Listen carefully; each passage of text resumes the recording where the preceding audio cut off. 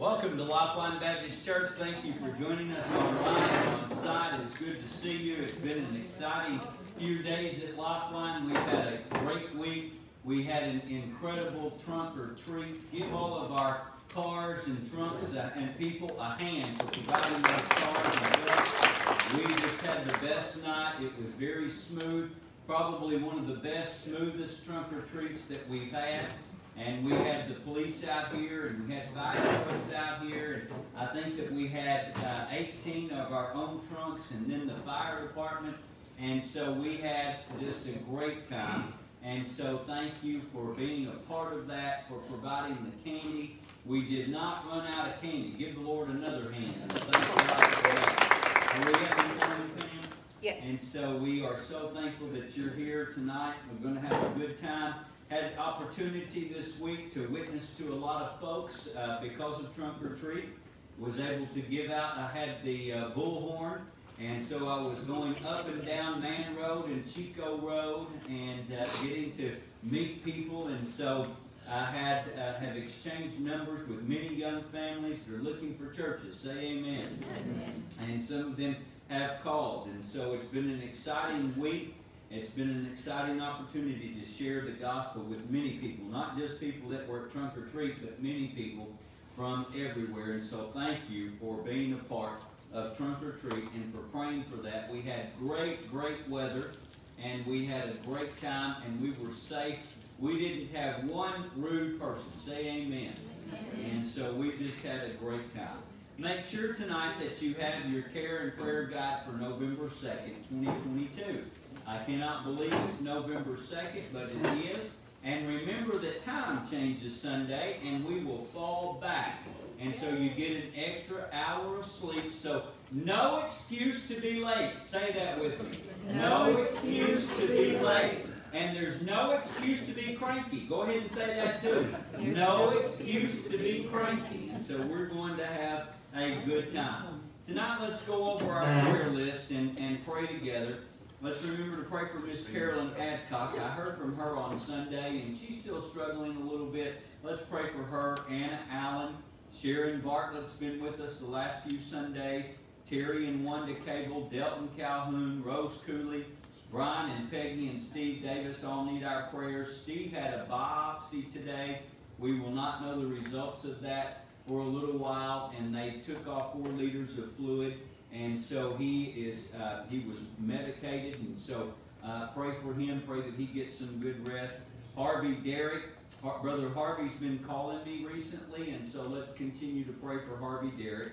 Helen Dixon, Dorman and Robbie Ellis, Amy and Dana Fowler, Paulette Gafford, Clifton and Emma, Glenn and Esther Glasscock, William and Kathy Glover. Please remember to lift them up in your prayer. Michael Griffin is at the hospital battling cancer at at St. Vincent, and he had to have a surgery. And so please remember to pray for Michael Griffin. Bruce and Bernice Henley, Nan Howard, Paul and Pat Kelly, and Miss Hazel. Let's remember to pray for them. Last I heard they had COVID, and so I haven't heard more from them, but let's lift them up in our prayers. Teresa Kelly, Mary Lewis, Pam Mathis, and Dean Ball, both are under the weather. Let's lift them up in our prayers. That's why we did not have our supper tonight. I appreciate our Lifeline Cafe and missed them tonight. If you appreciate and miss them, give them a hand tonight. Say thank you to them, and we want to pray that they get better. Remember to pray for Bertha Meeks, and then also Linda and Terry Perry, that Terry continues to get stronger. And then also remember to pray for Terry Perry's sister-in-law and Beverly Perry. She's been having some health issues, and so she's a member of our church. Let's remember to pray for Beverly Perry, Ann Romine, Sandy Rockwell, Jean Short, Dave Singleton, Earl Smith. Earl Smith called me on Sunday, and he's currently he's our oldest church member. He had taken a fall on Sunday. He's doing okay, and but he wanted to talk to his preacher, so he called me a couple of times on Sunday, and I was glad to get to talk to him.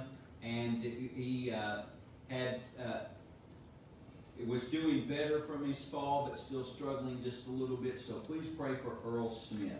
And then Bill Spann, Carolyn Spann, and Ferris Spann, Janie Stallnacker, Joy Taylor. Let's remember to lift up Joy Taylor and remember to pray for them. Also tonight we have Steve Davis, as I've already mentioned, with his biopsy. Shirley Summers is still in Saline Memorial, room 515. She's waiting to go to rehab. And so if you're a deacon on call this week, you can go by and see her. To our knowledge, she's not at rehab, and I think she would have told me. I talked to her on the phone. Vanny Haley is at Briarwood Rehab, room 205. And so let's remember to pray for Vanny and lift her up in our prayers tonight. Also, we want to remember to pray for Jamal and Stephanie's little boy. Can you remind me of his name? Josiah. Let's pray for Josiah tonight. He's been in the Children's Hospital since the October 21st. And so let's remember to pray for Josiah. I heard from them, from Clemetris, and so we want to remember to lift up Josiah. He's having some issues with keeping his vitamins and everything at an appropriate level, and so they need our prayers. Okay? Anybody else tonight that we didn't call out your name, if you'd like to share with us your request, we want to pray for you. Anybody else tonight? Let's pray for these that are listed here. If you have anybody else, did I see a hand? Let's bow our heads and pray for these that are lifted. If you know somebody sick or afflicted and just not, yes. Caitlin.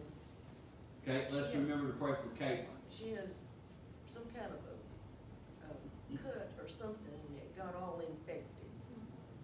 Well, let's pray for Caitlin and lift her up in our prayers. Anybody else? I believe in prayer, don't you? If you do believe in prayer, say amen. Amen. Okay, let's pray together. Let's bow our heads. Heads bowed and eyes closed. Just remember to pray for Sydney Ogle. She's having some gallbladder problems, so lift her up in our prayers as well. You have an unspoken request. Would you indicate that by uplifted hand, please?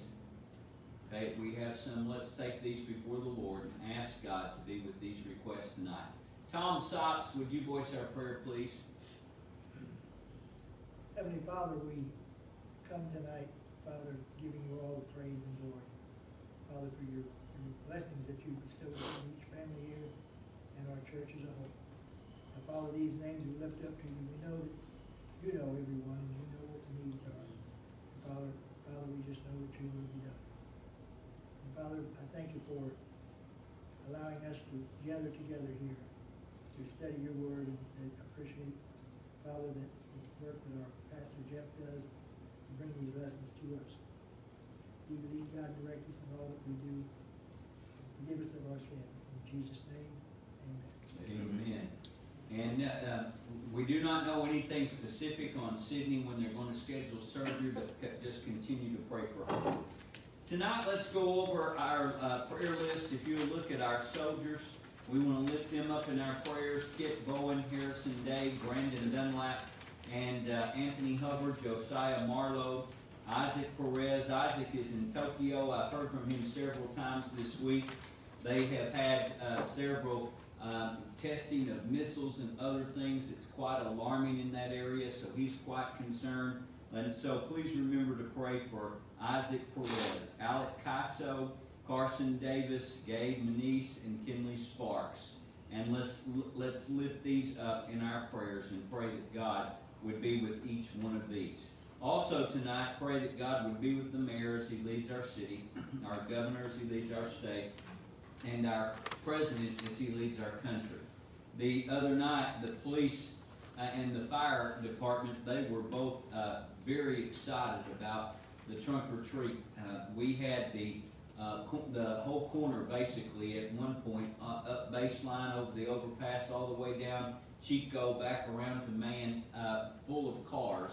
And one of the policemen made the comment that until the very end, until after 7:30, they had no 911 calls while we had trunk or treat on this corner. Say amen. Amen. And we heard, we just had a safe, great night. And so we didn't hear anybody angry or upset because the traffic was blocked which I had my bullhorn, and I would thank them for being patient and try to get them to relieve their stress for waiting in line by saying things like, if you're thankful for our workers, honk your horn, and the horns would just go crazy. If you're thankful for the Little Rock Police Department, Fire Department, honk the horns, and they would go crazy. Could you hear them on the other side, Chad? Yeah. And so I had a lot of fun. And we had folks that some old folks that haven't been going to church anywhere, that I haven't seen in years, came through and said they want to try to be here Sunday, and we just had a blast. And now, we did have one lifeliner, jokingly, I think it was a joke, say, "I'd like to take that bullhorn from you." And we had a good time. And we kept everybody in. I had a lot of energy that night, thank goodness, because we did a lot of walking. And so the firemen even called their family. Did not want us to close down until their family members got here to go through. And it was a drive-through, and so we just had a great night. Sunday morning, we will announce the best dressed trunks. We'll give the first prize, second prize, and the third prize. And we have those trunks. We know who they are. They're ready to go. We'll do that Sunday morning. But let's pray for our police department, the fire department in our city, and our military folks. Hunter Douglas, would you pray for us, please, and pray for these?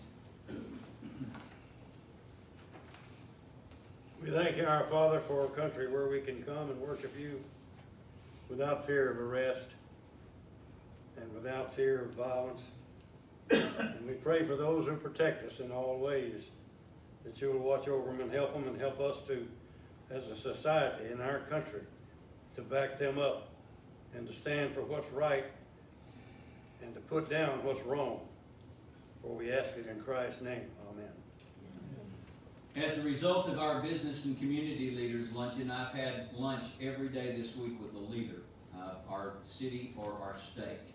And God is using this church to be salt and light in ways that I just cannot explain. One of those lunches took place Monday, and it was a very unique opportunity. And I was sitting across from a leader that leads a unique group. And he asked me, what does the Bible say about, and he called out a subject. And I was able to share. And then he said, what does the Bible say? And he called out another subject. And so we're able to be salt and light. And this individual had driven, he had heard about Trunk or Treat because he was at the last business leaders luncheon. He had never heard of the phrase Trunk or Treat, didn't know what it looked like. And he said, I got close enough I could hear you on your microphone, he said. And he said, but the cars were in line, and he said, and I didn't have a child with me, so I didn't stay in line to go through. But we have an opportunity in this church to be salt and light. And I just ask you to continue to pray that God would use us to be salt and light. This coming Sunday is Veterans Day, and we're going to recognize our veterans. I know that our newsletter went out and some names got advertently missed or left off that, and it was not on purpose of our veterans, but we want to recognize all of our veterans on Sunday morning. And so give our veterans a hand and thank them for serving. And so we want to remember to pray for our veterans and lift them up. And so let's pray for these. Do you know somebody lost tonight? You want to call their name out. Would you call their name out? You know somebody lost tonight that doesn't know Christ. I have a young man that was in my office earlier today, and so I'm not calling his name out because he and his girlfriend hopefully will be joining us, but he's not a believer. So pray for my friend that was in my office earlier today. Pray for a young friend of mine that we've been praying for named Aziz. And then Anton and Dominic. Anton, Aziz, and Dominic. So let's pray for them. If you know of somebody else that's lost, would you call their first name out, please? I just want to say thank you to the Lord for saving Jackson, because we were praying for him. We were praying for my nephew Jackson, and I can tell you gladly now that we called his first name out in here, and he got saved in Paragould. And while I was at the Arkansas Baptist Convention, some of his pastors were there, and he wants me to either be at his baptism or to baptize him, so we'll see how that works. But he is so excited about being baptized and being saved. Say amen. And that is, I believe, that the direct result of people praying. So you know somebody else that's lost. Would you call their first name out, please? Well, let's pray together and pray for the lost. Chad Bilson, would you pray for the lost, please? Heavenly Father, we just come to you right now, Lord. We just thank you for letting us be able to come to a place to worship and hear about you. And Lord, we just thank you so much for the other night, keeping everybody safe, and just the great time that we had, fellowship there. Lord, we just pray now that you would work in the lives of those that are looking for something in their lives that might feel far away, Lord, that just something's missing. In this world we live in right now, Lord, you know, Satan is doing everything he can to destroy families and pull people away. And Lord, just people heading in the wrong direction every day. We see things that are happening on TV, Lord. God, we just see where our country's heading. We need you more now than ever. Lord, so many people are looking for something that only you can bring. Only you will give in their life to fill it, Lord. Lord, I thank you for Jackson. Lord, just let him come to you, Lord, and give his life to you. And I just, Lord, work mightily in his life. I just, again, Lord, we pray for those that are looking for something more, Lord, that they would find you, that you would find and draw near to them. Lord, we know you will. That we just ask this in your name. We love you and thank you. Amen. Amen. 3 different times today I received a text that said, "May I call so that we can pray?" 3 different times from 3 different young men. People are hungry, as Chad prayed in his prayer, for change in their lives and for a God that can bring that change. And so we want to lift these up in our prayers. Well, let's sing together tonight. Worship the Lord. We're going to have fun. Pick out a song that you know. If it's in the hymnal, we'll try our best to sing it. If I don't know it, we'll get Hunter to direct it, or somebody. I know he will know them. And so we want to sing. Wow. Wow, why? Tomorrow at noon. At noon tomorrow? Or at 11:30? 11:30 tomorrow. Bring your best dessert and your favorite meal. Okay? Or your favorite dish. But we want to bring dessert. A good dessert. Mary, what are we going to sing? 158. 158. Okay. Were you raising your hand about bringing dessert tomorrow too? No, but I will. We want plenty of good dessert. We're going to have a good time tomorrow at lunch. 158. Nothing but the blood. Aren't you thankful for the blood of Christ? 158. We'll sing the first and the last.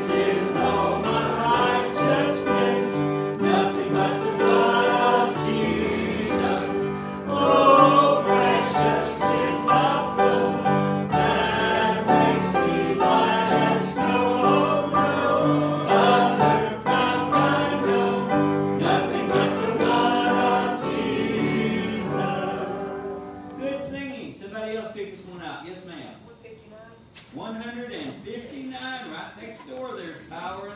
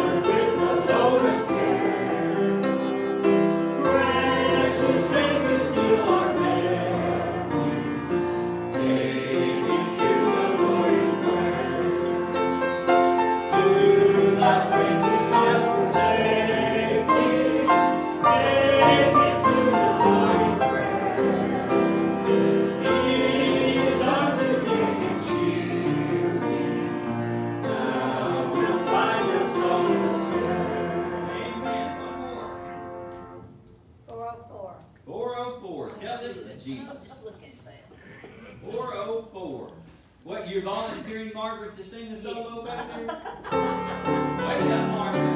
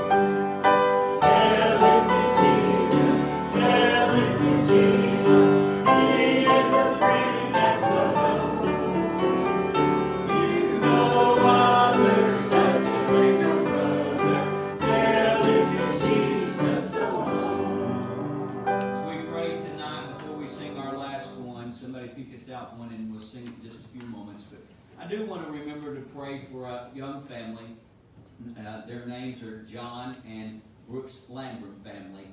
Brooks had a double mastectomy, and then she had a massive heart attack and died.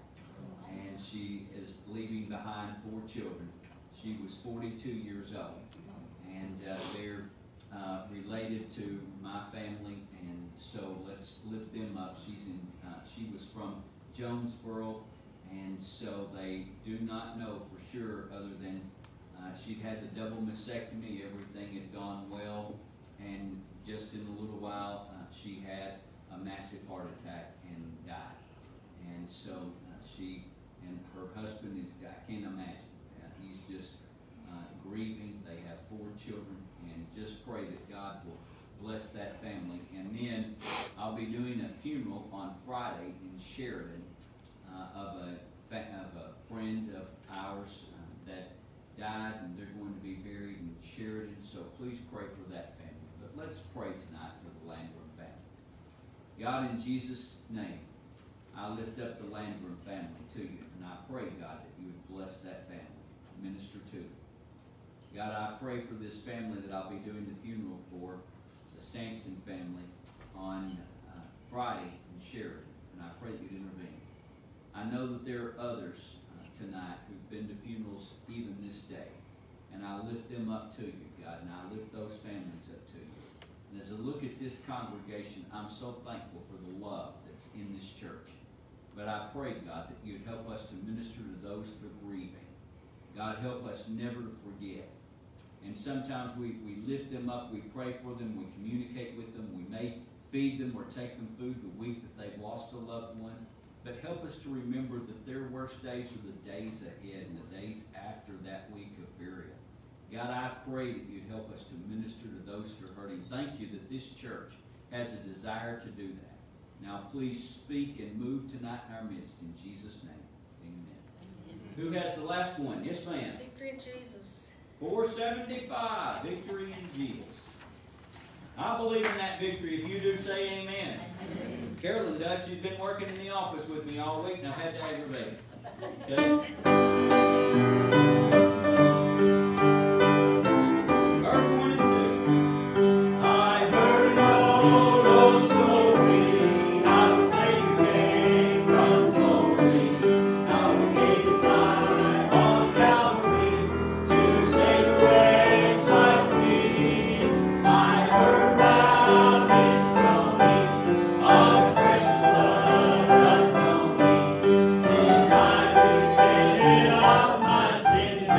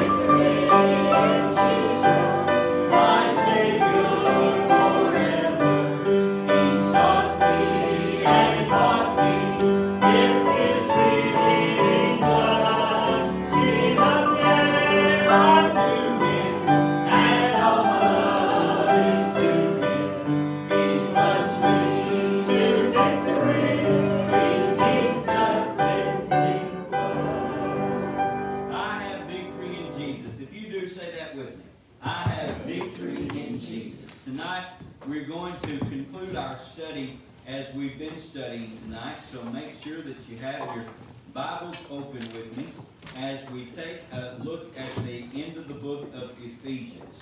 Tonight, as we talk about Ephesians, let me remind you that we always look at 5 things, Genesis to Revelation. One of the young men in my office today asked about Bible study and how do we know that God's Word is God's Word. And so one of the things that we've got to do is disciple young people especially and teach them God's Word in an expository fashion from Genesis to Revelation. Word by word, verse by verse, chapter by chapter, book by book, until we have covered the Scriptures. There's never a time that we're going to know everything that we need to know about the Word of God. But we should be good students studying the Word of God. And so we look at 5 things. We look at the title. We look at the outline. We look at the key verses, the individual that God used to write the book, the author of the book, and the date. And tonight we're going to conclude our study in Ephesians. Let me remind you of the outline. Outline part number 1, the redemption for the church, Ephesians 1:1 through 2:22. Outline part number 2, the revelation to the church, Ephesians 3:1 through 4:32. And outline part number 3, the relationships of the church, Ephesians 5:1 through 6:24. And tonight our key verses are in Ephesians chapter 6. And so make sure that you have your Bibles open to Ephesians chapter 6. And we're going to talk about relationships, and tonight in particular, children and parents. Yesterday I had a unique lunch with a young man, and we got through and I explained to him about confessional discipleship. He's been a Christian for some time, and he said, well, I've never been discipled. And I said, well, you're in good company. Many people, unfortunately, have never been discipled. Today I talked with him, and he said, I want to take this confessional discipleship stuff. I want to start discipling my wife and my children. Say amen.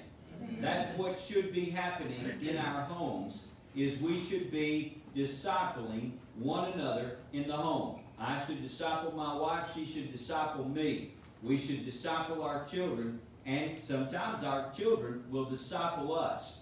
But because there's been no discipleship in the church, there's been very little of it in the home. And because of that, our marriages are at an all-time high rate of fracture. Now, the numbers of divorces are staying about the same, which is unique to me. And that's a number that I look at on a regular basis. The number of divorces are staying the same.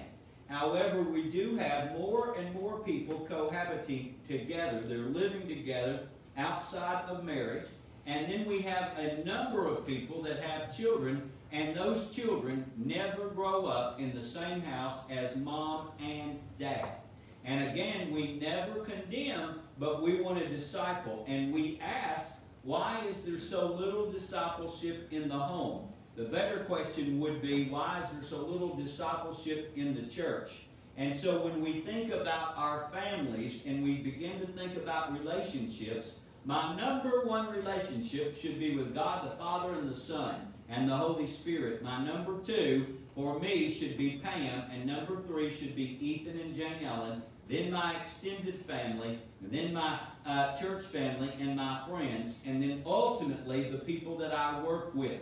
And those should be the order of which I serve and my priorities as well. And they should top my prayer list. And so when I'm praying early in the morning, and I'm not saying this to be boastful about prayer, but when I'm praying early in the morning, I begin by making sure that I'm right with God.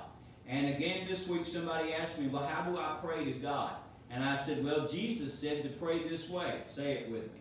Our Father who art in heaven, hallowed be thy name.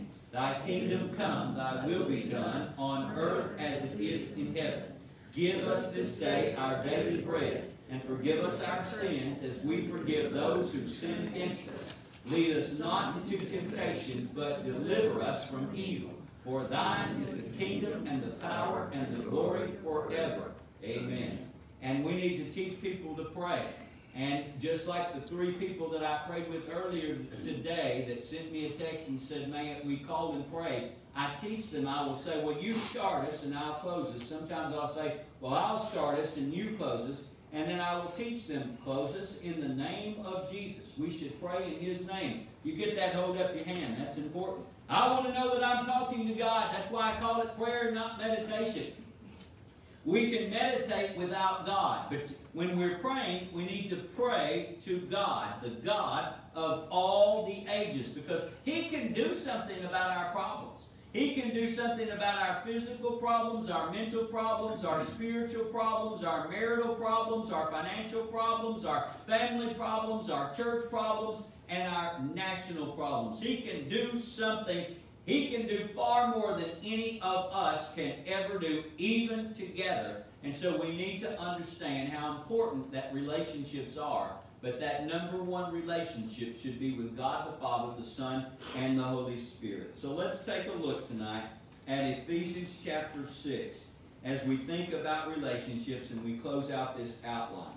Children, obey your parents in the Lord, for this is right. Children, obey your parents in the Lord, for this is right. I'm convinced, and especially being married to an educator, the reason that we have such problems in our schoolhouse is because we have problems in our houses at home. We have problems with moms and dads and boys and girls. There's no discipline. There's no respect. We've allowed for years the TV to be our babysitter, and now we're allowing these phones to be our babysitter. And so we need to get back and understand that we've got to teach children how to obey mom and dad. When you teach a child to obey mom and dad, ultimately you're teaching a child to obey God. When you're teaching a child to obey mom and dad, which is their first picture of God, then you're not only teaching them to obey God, but to obey the people around them.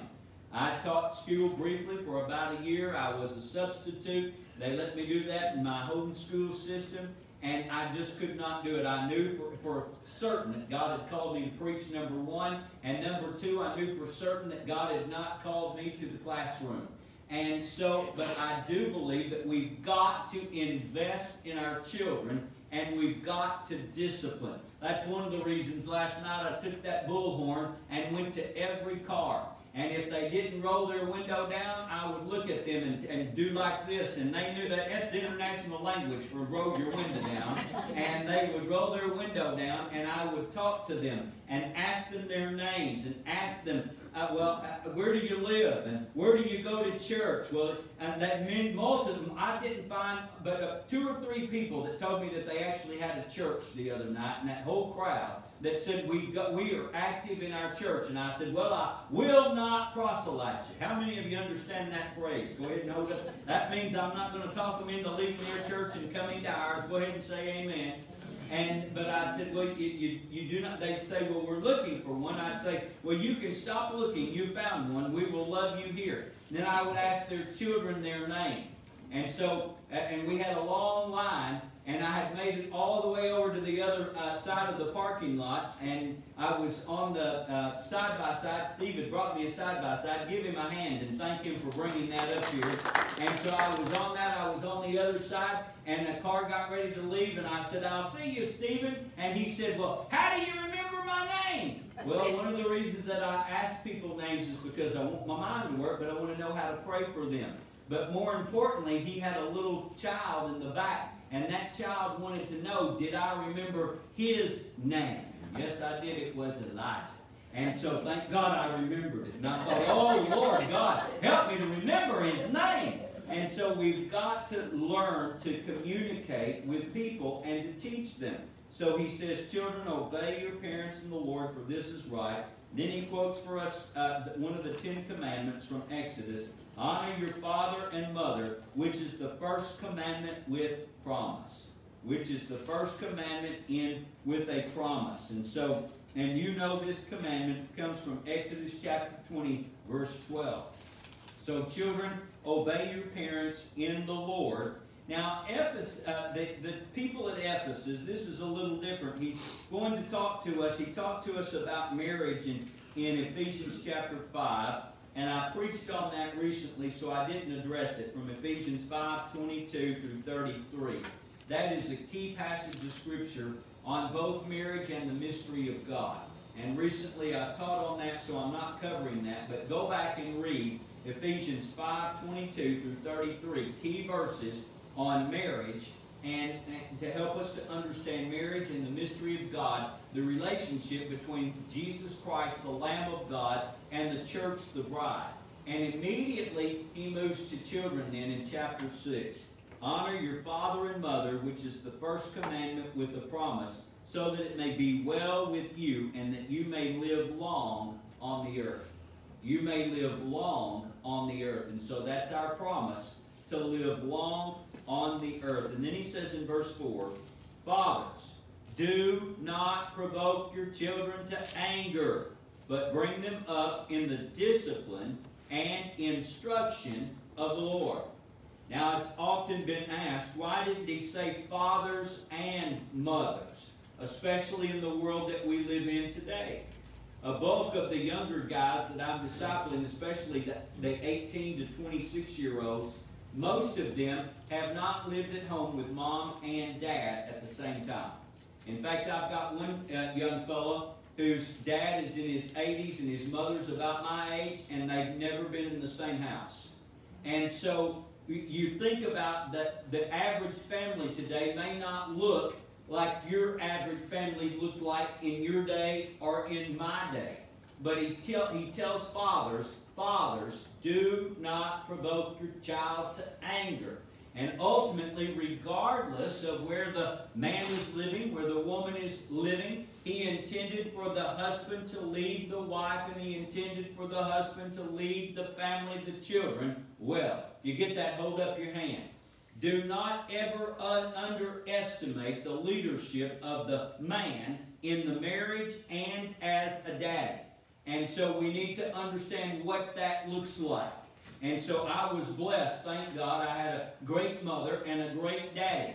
And now my mother was the more outspoken one in the relationship, but there was never a doubt in my head or in my heart, my dad was our spiritual leader.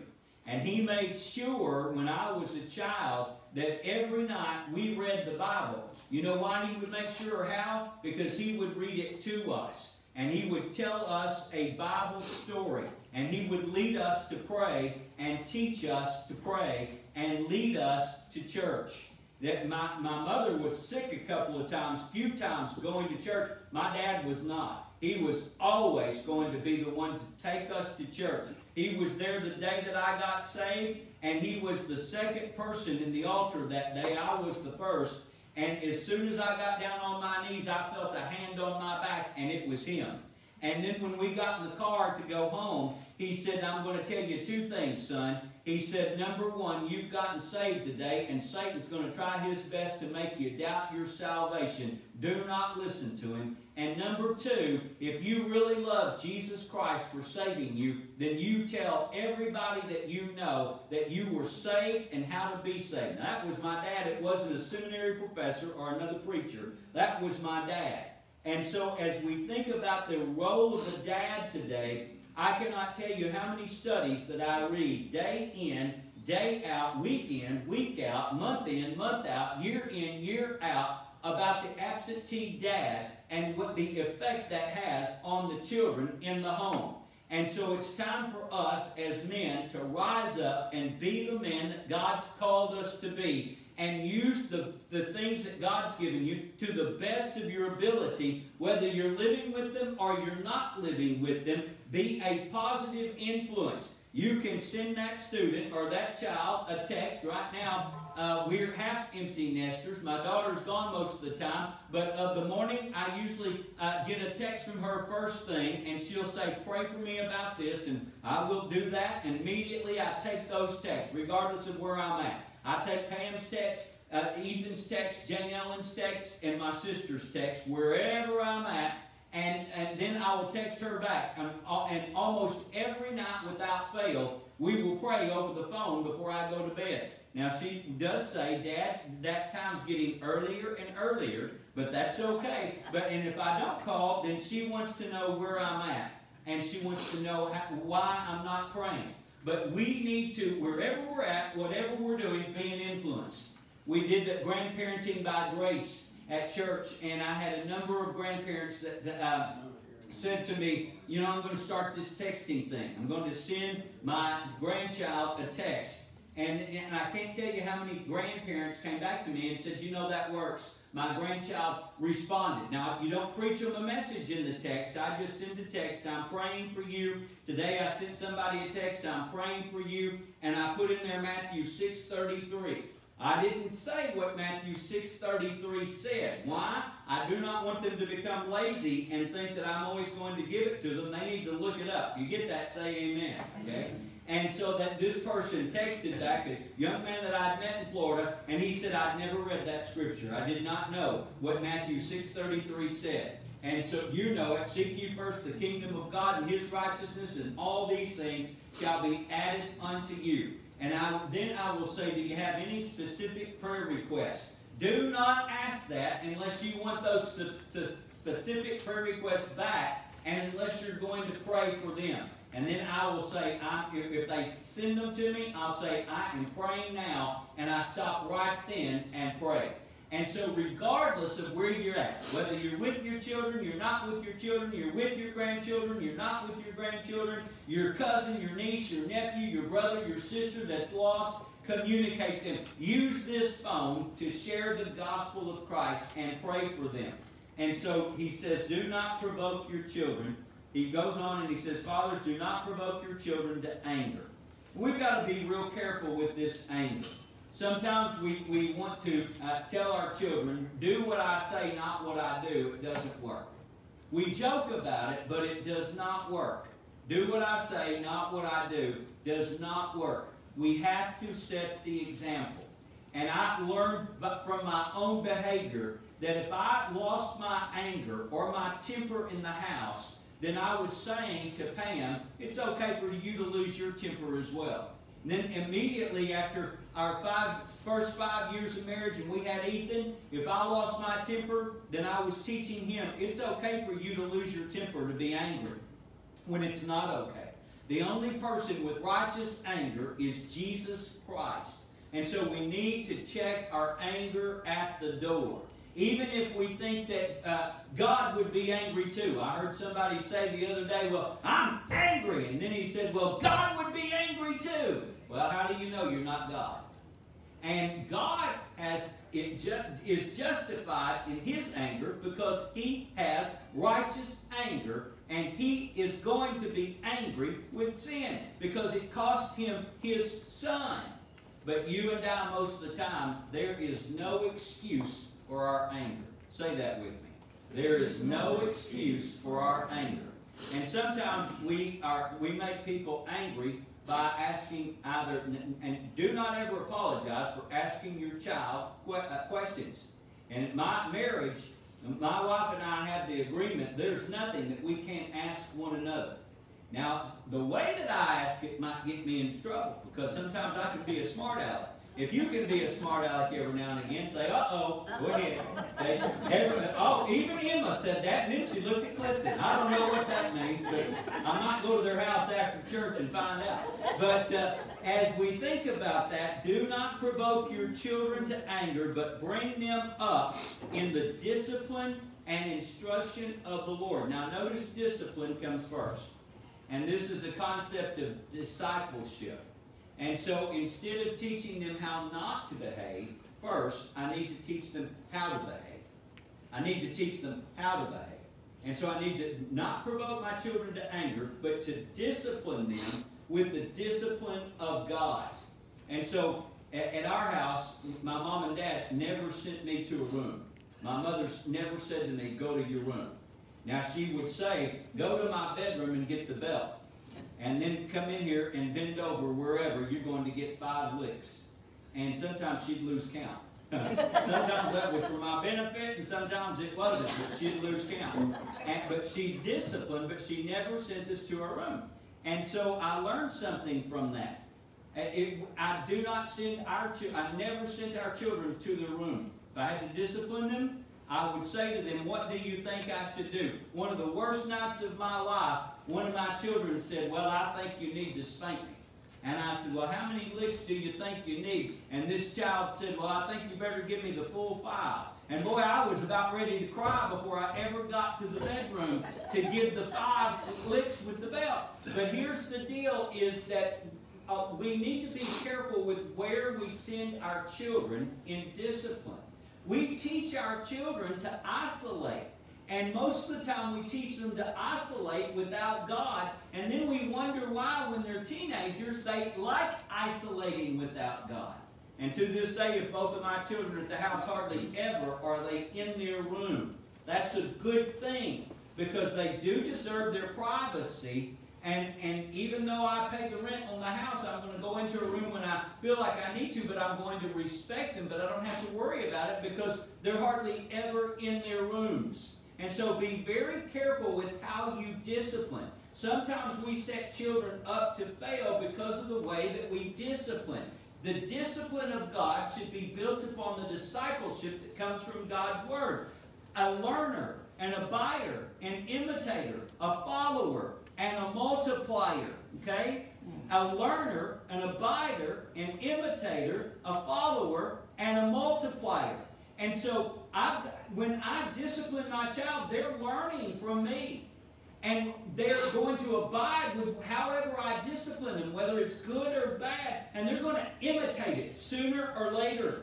And then ultimately they're going to follow the way that I've taught them. And so we've got to get back to what discipline looks like. And then notice that then we can give instruction, further instruction. This is how you do this. And so a lot of times what we do is that we will tell a child, well, why don't you do anything in the house? Why aren't you carrying your load? Why aren't you doing your chores? Well, a lot of times it's because we didn't give them instructions. And we didn't like the way that they did it. And sometimes we think, well, it would just be easier if I do it myself. Just be easier if I cooked all the meals, if I cleaned up the mess, if I did all the laundry, if I made the beds. Just easier. Well, you may think that for a little while, but sooner or later you're not going to think that. And one of my friends, Miss Pat, in the room, helped me learn that as an educator with my own child. And a lot of times, and she taught me this, we take responsibility for our children and for their behavior when we shouldn't. We should have disciplined them and given them instruction according to the Word of God. Not the word of Jeff, but the Word of God. And I can guarantee you, if we would give them discipline and instruction based upon the Word of God in the home, the church and the school would be a different place today. If you agree, say amen. And you say, well, why are you talking to us? Many of us, our children are grown and gone. You have grandchildren. Start giving them discipline and instruction. Use your phone to do it. Even if you have to say and I won't say it because she'll do it. If I have to say to my phone and call her Siri, hey, find me the Bible verse of the day. That's not impossible to send somebody a verse of the day. Give them your favorite verses, and when you run out, give them to them again. Give them to them again. I sent one guy a verse one day, and I won't tell you what the verse said. And he said, I don't think you meant to send this verse.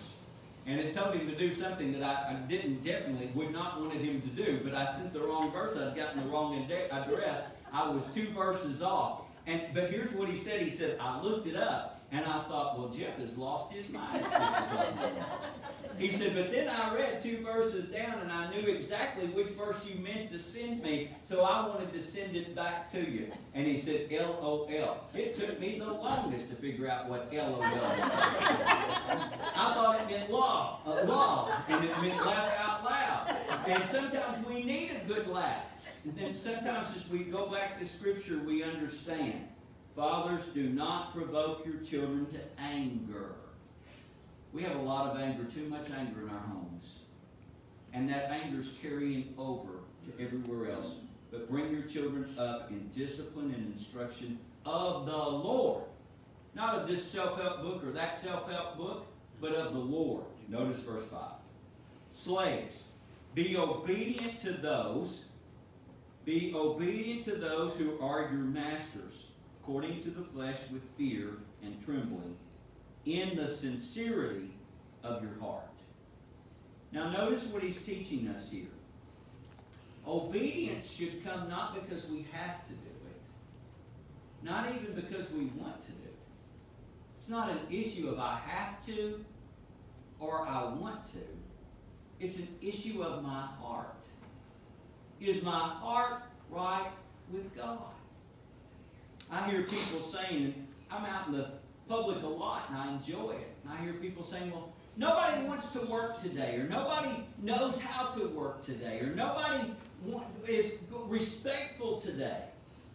But notice what he says, slaves, be obedient to those who are your masters according to the flesh, with fear and trembling, in the sincerity of your heart.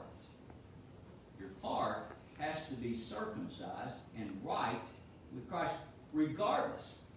I've had people to tell me, and I've told you this many times before, they'll say, well, you have no bosses. I said, well, think again.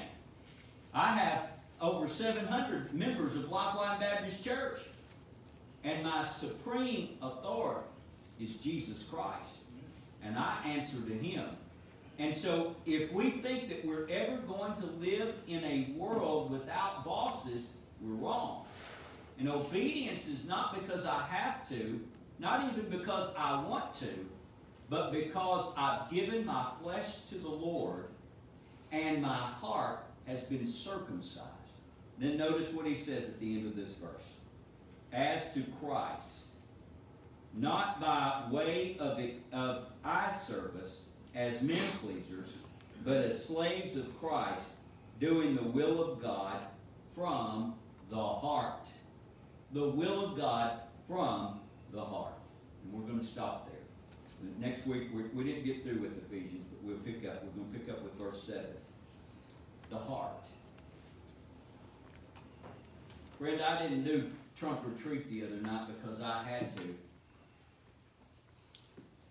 I did want to because I enjoy it, but out of obedience, so that we could be salt and light on this corner.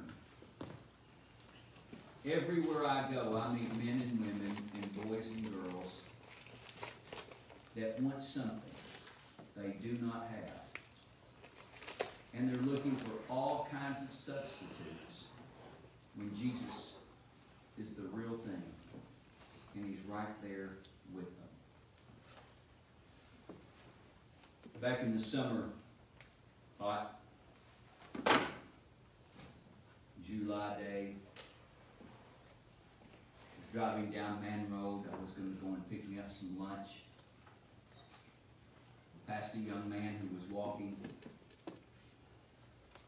It was a smoldering hot day. Over 100 degrees that day. And I could tell he was huffing it down Man Road, and if you don't know what huffing it means, he was making haste. And I rolled my window down and asked him if he was okay. He said yes. I said, well, I usually don't give rides, but where are you going? He said, oh, I'm making sales in the neighborhood. And he said, but I am hot, and I don't have any water. And I said, well, I happen to have an extra bottle of water in the car. I said, you can see it's never been opened. I carry a couple in my vehicle. And he said, well, can I have one? And I said, sure thing. He said, well, can I get in the air conditioner for a little while? I said, yes. Long story short is, about an hour and 15 minutes later, I got to lead him to Jesus Christ. And he's saved. And he was not able to come to church. He came to church on Wednesday night. Some of you probably met him. He would come on Wednesday night while he was making sales in the neighborhood. We've become good friends. He talked to me this afternoon and he said, Jeff, I've been really praying. He said, I'm 23 now. I feel like it's time for me to make some big decisions for my life. He said, I think God wants me to move back to Arkansas. I think God may be calling me to be a minister like you. He said, I want to be back. He said, when I enter your church, he said, it's just a place of good spirit. He said, I want to be back. He's out in Montana. He calls me almost every day. He'll send me a text beforehand and say, may we pray now? You see, that's what it's going to take. It's for us one-on-one to win people to Jesus, to discipline, to give them the instruction from God's Word, not ours. So many of these young students, this 23-year-old young man, they're looking for a safe place filled with the Spirit because they're so tired, sick, and tired. So tonight that young man's making him 3 lists. 10 reasons why God would be calling him to serve him as a minister. 10 reasons why. 10 things that God would be calling him to do with his life outside of ministry. And the top 10 things that he needs to do next with his life. So I ask you to pray for my friend Andrew tonight. The sad reality is that all day today, I took telephone calls from young men just like Andrew. They want a lifeline. We've got a young man, the outskirts of Hamburg, Germany tonight, that is trying to decide if God wants him to come here. We baptized him, and for us to grow him here, or if God wants him, as he said, to start a lifeline in Hamburg, Germany. People are hungry for the God that we serve. But hear me close. They're just as hungry for your love. That's what sets this church apart, is your love. People of every age, their 20s, their 30s, their 40s, their 50s, 60s, 70s, 80s, and 90s were parked at Trunk or Treat, having the time of their life. Folks, one of my close friends said to me the other day, the world's going to hell in a handbasket. You've heard that over and over and over. The world may be, but the church isn't. And it's time for us to live like we're going to heaven. Take some people with us. People want to come to Lifeline because of the love. Pray. Pray. Let's get our hearts fixed on Jesus. If you're online or you're on site and you've never asked Jesus to save you, ask Jesus to be the Lord of your life. Believe in your heart that God raised him from the dead and confess him. Call on his name to save you. Jim Buchanan, please close us in prayer. Lord, it's encouraging when we hear that your Holy Spirit is still working here. When we hear about people being saved and young men being called to ministry.